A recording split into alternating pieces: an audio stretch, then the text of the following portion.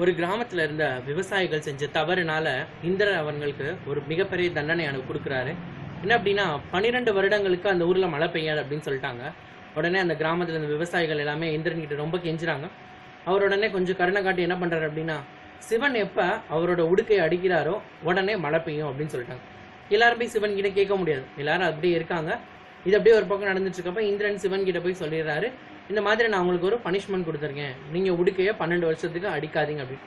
சரின்னு அவரும் கேட்டுட்டு இருக்காரு. இந்த பக்கம் ஊர்ல இருக்க மக்கள்லாம் என்ன பண்றாங்க, வேற தொழில் பண்ணலாம் இல்லை அப்படின்னு என்ன 12 வருஷத்துக்காக வெயிட் பண்ணிட்டு இருக்காங்க. ஒரே ஒரு விவசாயி மட்டும் என்ன பண்றாரு அப்படின்னா, டெய்லி காலையில எந்திரிச்சோடனே போய் விவசாயத்துக்கு என்னென்ன வேலைகள் பார்ப்போமோ அந்த வேலைகள்லாம் அவர் தொடர்ந்து பார்த்துட்டே இருக்காரு.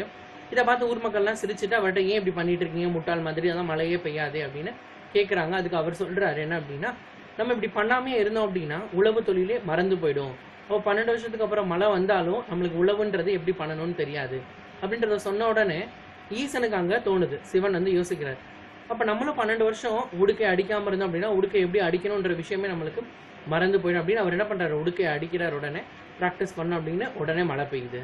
இதுல இருந்து என்ன சொல்ல வரேன் அப்படின்னா, ஒரு விஷயத்த நம்ம தொடர்ந்து பண்ணாமே இருந்தோம் அப்படின்னா அந்த விஷயம் நம்மளோட மூளையில இருந்து எரேஸ் ஆயிடும், அது நம்மளுக்கு மறந்து போயிடும். ஸோ வணக்கம் குழந்தைகளே, நம்ம எதுக்காக இதை சொல்றேன் அப்படின்னா, ரொம்ப நாளா இந்த கொரோனாவோட பாதிப்புனால நம்ம படிக்காம இருக்கோம். இதே மாதிரியே போய்கிட்டே இருந்துச்சு அப்படின்னா படிப்புன்றவனு நம்மளோட மனசுல இருந்து விலகி ஓடி போயிடும். திருப்பி அதுக்குள்ள வர்றது ரொம்ப கஷ்டமான ஒரு விஷயமா மாறிடும். அந்த மாதிரி ஒரு விஷயம் நடக்கக்கூடாது நம்ம ஸ்டூடெண்ட்ஸ்க்கு அப்படிங்கிற ஒரு விஷயத்துக்காக தான் நம்ம இந்த இனிஷியேட்டிவ் ஸ்டார்ட் பண்ணியிருக்கோம். கண்டிப்பா இது யூஸ்ஃபுல்லா இருக்கும். ரெகுலரா இந்த வீடியோஸ் பாருங்க, இது மூலமா யூஸ்ஃபுல் ஆக முடியும். அடுத்தடுத்து இதுல நம்ம டெஸ்ட் எல்லாமே நம்ம கண்டக்ட் பண்ண போறோம். கண்டிப்பா வீடியோஸை ரெகுலரா பாருங்க.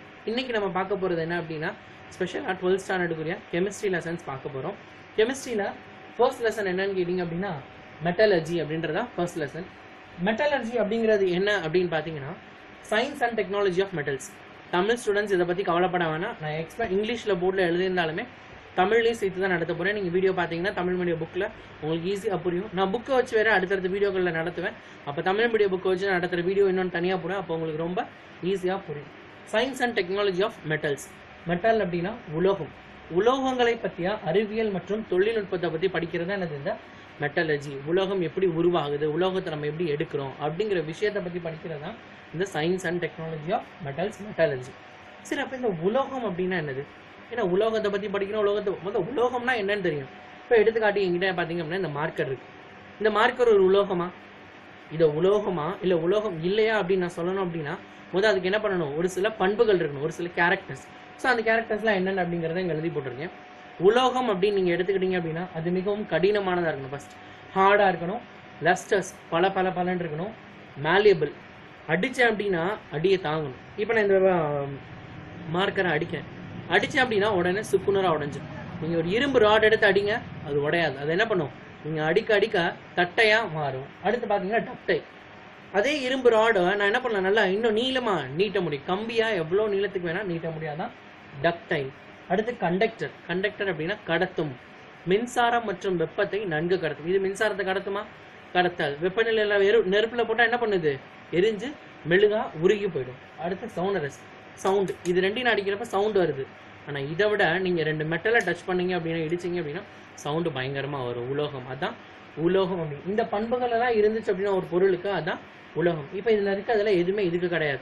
அப்போ என்னது, இது ஒரு உலோகம் கிடையாது. ஒரு இரும்பு ராட் எடுத்துக்கிட்டிங்கன்னா அதுதான் உலோகமாக இருக்குது. ஹார்ட்னா கடினம், பளபளப்பான, தட்டையாக அடிக்கக்கூடியது, கம்பியாக நீட்ட முடியும், குட் கண்டக்டர், அதாவது கடத்து திறன், ஒளி எழுப்பக்கூடியவை. இதுதான் மெட்டல்ஸ். சரி, இந்த மெட்டல் எங்கெங்கெல்லாம் கிடைக்குது? அக்கரன்ஸ் ஆஃப் மெட்டல் உலோகங்கள் எங்கே காணப்படுகிறது அப்படிங்கிறதான் பார்க்குறேன். எப்படி இருக்குது, என்ன நிலையில் இருக்குது அப்படிங்கிறது. Native and combined state. அது எப்படி இருக்குமா, இயற்கையாகவே கிடைச்சிருமா? ஒரு சில மண்ணில் எடுக்கிறப்ப அதே மாதிரியே இருக்குமா? ஒரு சிலது இன்னொருத்தவங்களோட சேர்ந்து இருக்கு. இப்போ எக்ஸாம்பிள் இரும்பு எடுத்துக்கிட்டோம் அப்படின்னா இரும்பு அப்படியே மண்ணில் கிடைக்காது. நம்ம எடுக்கிறோம், நம்ம காந்தத்தை வச்சு பண்ணுறப்ப நம்மளுக்கு மண்ணிலேருந்து கருப்பாக கிடைக்கும். அது முழுமையாக இரும்புன்னு நம்ம சொல்லிட முடியாது. அது இரும்பு ஆக்சைடு, இல்லை இரும்பு sulphide, iron sulphide, iron oxide, அந்த மாதிரி என்ன பண்ணுமா, ஒரு சில இதோட கம்பைண்ட் ஆகி இருக்கும். அதான் native and combined state. Native ஸ்டேட்னா அது லெஸ் ரியாக்டிவ். அடுத்தவங்களோட வினை வந்து என்ன பண்ணுமா, மெதுவாக தான் புரியும். அவங்களோட சேர மாட்டாங்க. அதனால தான் அவங்க தனியாக அப்படியே கிடக்குறாங்க. சேர்ந்துருந்தாங்க அப்படின்னா அவங்க என்ன பண்ணியிருப்பாங்க, கம்பைன்டு ஸ்டேட்டில் வந்துருப்பாங்க. நேட்டிவ் ஸ்டேட்டில் இருக்காங்கன்னா யாரோடையும் சேர மாட்டாங்க அப்படிங்கிறது அர்த்தம். கம்பைண்டுனா ஹைலி ரியாக்டிவ். இதுக்கு எக்ஸாம்பிள் பார்த்தீங்க அப்படின்னா காப்பர், சில்வர், இதெல்லாம் என்னது நேட்டிவ் ஸ்டேட்டில் இருக்கக்கூடிய. இதுக்கு எக்ஸாம்பிள் அயன், Fe, அதெல்லாம் நம்ம எழுதிக்கலாம். Iron, Fe. Right, okay. அடுத்து சரி, இது மெட்டல்னு எடுத்தாச்சு. இந்த மெட்டல்ல எங்க இருந்து எடுக்கிறோம்? நம்ம பூமியில தான் எடுக்கிறோம். பூமியில எடுக்கிறப்ப அது பேர் என்னவா இருக்கும்? தாதுக்கள், மினரல்ஸ். அப்ப தாதுக்கள்னா என்ன? மெட்டல்ஸ் இந்த ஃப்ரீ ஸ்டேட் ஆர் காம்பவுண்ட். எந்த ஒரு உலோகம் தனித்து அதுவாட்டு அப்படியே காணப்படுதோ இல்ல அப்படின்னா வேற யாரோட சேர்ந்து இருக்க போகுது. நம்ம இங்க பார்த்தோம் இந்த கம்பைன்டு ஸ்டேட், அதுக்கு இன்னொரு பேர் தான் காம்பவுண்ட். சேர்மமாக தனித்தோ அல்லது சேர்மமாகவோ இருக்கதான் மினரல்ஸ். அப்ப இந்த ஓர் என்ன? நிறைய பேர் படிச்சிருப்போம். ஓர்ஸ்ல இருந்து தான் என்ன பண்ணுவாங்க அப்படின்னா மெட்டல்ஸை எடுப்பாங்க. அதாவது இந்த ஓர் அப்படிங்கிற தாதுன்னு கூட சொல்லலாம் நம்ம, இல்லை கனிமங்கள். இதுல இருந்து தான் உலோகத்தை பிரிச்சு எடுப்பாங்க. அப்ப மினரலுக்கும் ஓருக்கு என்ன வித்தியாசம்? ஓர்னா மினரல் தான், ஆனா மினரல் வந்து ஓர் கிடையாது. என்ன சார் சொல்றீங்க, புரியல அப்படின்னு நீங்க கேட்கலாம். இப்போ என்னன்னு பாத்தீங்க அப்படின்னா ஓர் அப்படிங்கிறது இந்த மினரல்ஸ்ல எந்த மினரல்ஸ், இப்போ எக்ஸாம்பிள் நம்ம அலுமினியம் எடுத்துட்டோம் அப்படின்னா அலுமினியம் நிறைய இடத்துல நிறைய தாதுக்கள்ல இருந்து கிடைக்குது. அதுல ஒரு குறிப்பிட்ட தாது இருக்கு, அது பேர் பாக்சைட். அதுல இருந்து நீங்க அலுமினியம் எடுத்தீங்க அப்படின்னா உங்களுக்கு அதிகப்படியான அலுமினியம் கிடைக்கும். இப்போ நீங்க நிறைய விஷயங்கள் இருக்கு, அதுல இருந்து ஏதோ ஒரு விஷயத்துல உங்களுக்கு நிறைய கிடைச்சிருக்கு அப்படின்னா அது பேர் தான் என்னது? ஹை பர்சன்டேஜ் ஆஃப் மெட்டல்ஸ் எதுல கிடைக்குது? அதிக அளவிலான உலோகங்கள், அதிக சதவீதமான உலோகம் எதுல இருந்து கிடைக்குதோ அது பேர் தான் ஓர் அப்படின்னு சொல்றாங்க. அதுல இருந்து தான் எப்பயுமே அலுமினியத்தை எடுக்க முடியும். நம்ம மீதியில இருந்து எடுக்கணும் அப்படின்னா நம்ம நிறைய ப்ராசஸ் பண்ணணும், நிறைய செலவிடணும். ஆனால் நமக்கு கம்மியான அளவு தான் அலுமினியம் கிடைக்கும். அதுக்கு தான் இந்த ஓர். அடுத்து என்னென்ன ப்ராசஸ் இருக்கு அப்படின்றத பார்க்க போறோம். என்னென்ன ப்ராசஸ்? ஸோ என்னென்ன ப்ராசஸ்ன்றத பார்க்கலாம்.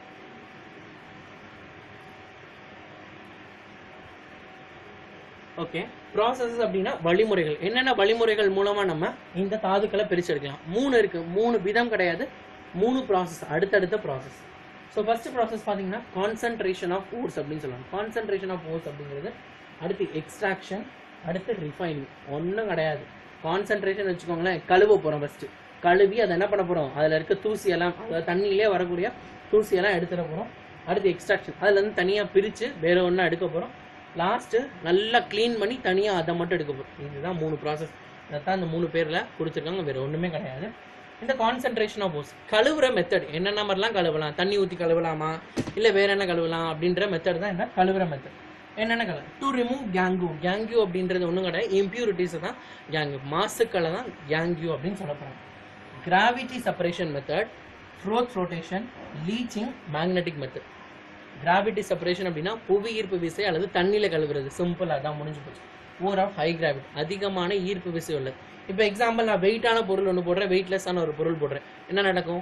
வெயிட்டான பொருள் வேகமாக கீழே போயிடும், வெயிட்லெஸ்ஸாக இருக்க பொருள் மெதுவாக போடும். இலையும் இரும்பு குட்டியும் போடுறேன், இலை மெதுவாக காற்றுல அசந்து கீழே போகும், வெயிட்டாக இருக்கிறது என்னது? கீழே போய் டக்குன்னு சொல்லலாம். அந்த மெத்தடை யூஸ் பண்ண போகிறாங்க. அந்த மாதிரி ஒரு மெத்தட் தான் கிராவிட்டி செப்பரேஷன். அது என்ன அப்படின்னா தண்ணியை விட்டு அலசி விடுறது, அதை தான் பண்ண போகிறாங்க. நம்ம டீட்டெயிலாக பின்னாடி பார்க்க போகிறோம்.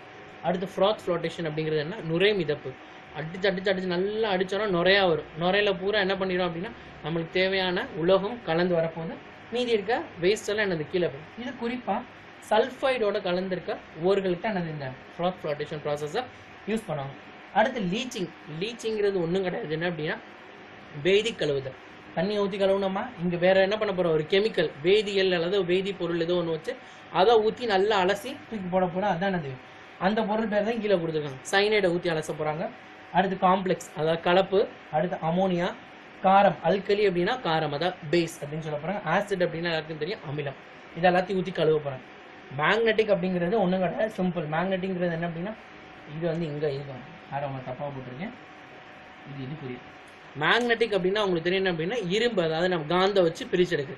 ஸோ இரும்பு மாதிரி இருக்க, அதாவது காந்தத்தில் ஒட்டக்கூடிய பொருட்கள் எல்லாம் என்ன பண்ண போகிறாங்க, அதுல இருந்தும் காந்தத்தில் ஒட்டாத பொருளையும் பிரிச்செடுக்கிறது. காந்தத்தை வச்சு அப்படியே க்ளீன் பண்ணி எடுக்க போகிறோம். அதான் magnetic concentration of magnetic separation. அடுத்து எக்ஸ்ட்ராக்ஷன். எக்ஸ்ட்ராக்ஷன் அப்படின்னா இங்கேருந்து இதுலேருந்து வெளியே வந்திருக்குல்ல, அந்த பொருளை தூக்கிட்டு போய் இங்கே வச்சு அதுக்கப்புறம் அதை பிரிக்க போகிறோம். இதுலேருந்து ஓரளவு உலோகம் நம்மளுக்கு கிடைச்சிடும். Conversion of metal oxide.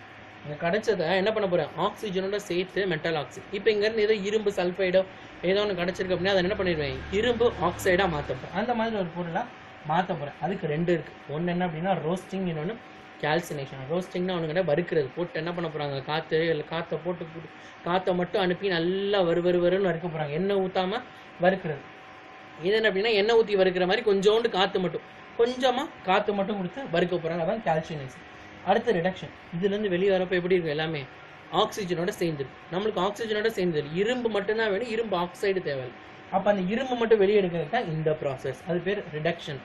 Removal of oxygen. ஆக்சிஜனை வெளியேற்றுதலுக்கு பேர் என்ன அப்படின்னா ஒடுக்கம், அதான் ரிடக்ஷன். இங்கே ஒடுக்க போகிறாங்க. எப்படி ஒடுக்குறாங்க அப்படின்னு பார்த்தீங்கன்னா ஸ்மெல்டிங் அப்படின்னு ஒரு ப்ராசஸ், கார்பனை மட்டும் கொடுத்து ஹைட்ரஜனை செலுத்துறது, அடுத்து மெட்டலை வச்சு வேற ஒரு உலோகத்தை வச்சு பண்ணுறது, அடுத்து ஆட்டோ ரிடக்ஷன். இது எல்லாமே நம்மளுக்கு புக்கில் கொடுத்துருக்காங்க. எல்லாத்தையும் தனித்தனியாக நம்ம என்ன பண்ண போகிறோம், புக்கில் நான் அந்த பேஜுக்கு நேராக வச்சு உங்களுக்கு எக்ஸ்பிளைன் பண்ண போகிறோம். அடுத்து ரிஃபைனிங் இதெல்லாம் வந்துருச்சு. வந்தாலும் என்ன பண்ண போகிறாங்க, 100% நம்மளுக்கு உலோகம் கிடைக்கும். அதுக்கு தான் இந்த ரிஃபைனிங் ப்ராசஸ் போட்டிருக்காங்க. என்ன அப்படின்னா டிஸ்டிலேஷன். நம்ம பார்த்துருவோம் ஃப்ராக்ஷனல் டிஸ்டிலேஷன் அப்படின்னு.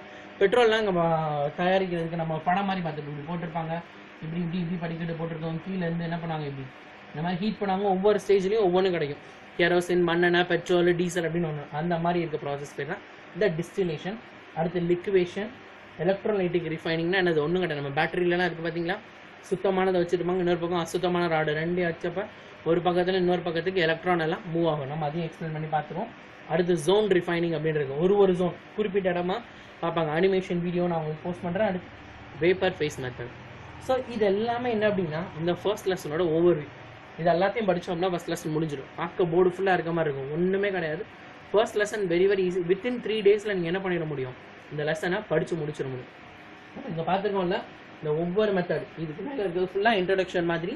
நீங்கள் கீழே இருக்கிறத பூரா தான் நம்ம என்ன பண்ண போகிறோம், டீட்டெயிலாக படிக்க போகிறோம். ஓகே, நம்ம நெக்ஸ்ட் வீடியோவில் சந்திக்கலாம். ஃபஸ்ட்டு இதை பார்த்தோன்னே இது நீங்கள் எடுத்து அப்படின்னீங்க ஒட்டுமொத்த லெசனோட ஓவர்வியூ மாதிரி உங்களுக்கு இது இருந்திருக்கும் நம்புகிறேன். நெக்ஸ்ட் வீடியோவில் நம்ம பார்க்கலாம். தேங்க்யூ காய்ஸ், பாய்.